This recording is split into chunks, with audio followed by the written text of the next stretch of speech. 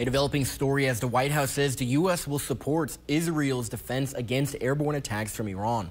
It comes as the Israeli military reports a wave of drones incoming from Iran. The IDF spokesperson says it would take several hours for the drones to arrive. In the meantime, authorities are closing Israeli airspace to all flights. The military there has also canceled school and placed restrictions on public gatherings as a safety precaution.